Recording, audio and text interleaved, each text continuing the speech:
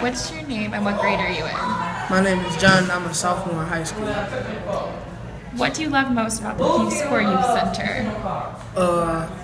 It keeps you safe, and like whenever you're bored, you can always come up here and have fun.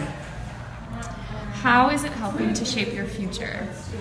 Because it leads to a lot of opportunities. Like some of it has to deal with graphic design, and there's a gym just in case you like want to grow up and play sports. And what do you want to be when you grow up? If I don't become a professional sports player, I'd like to become a businessman or a chef. What's your name? Kim Bahari.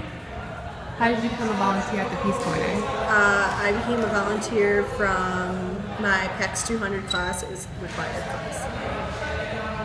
What school do you go to? DePaul University. How long have you been a volunteer? For about 3 weeks now. Okay. How do you like it so far? I love it. It's so much fun. What do you enjoy most about coming here?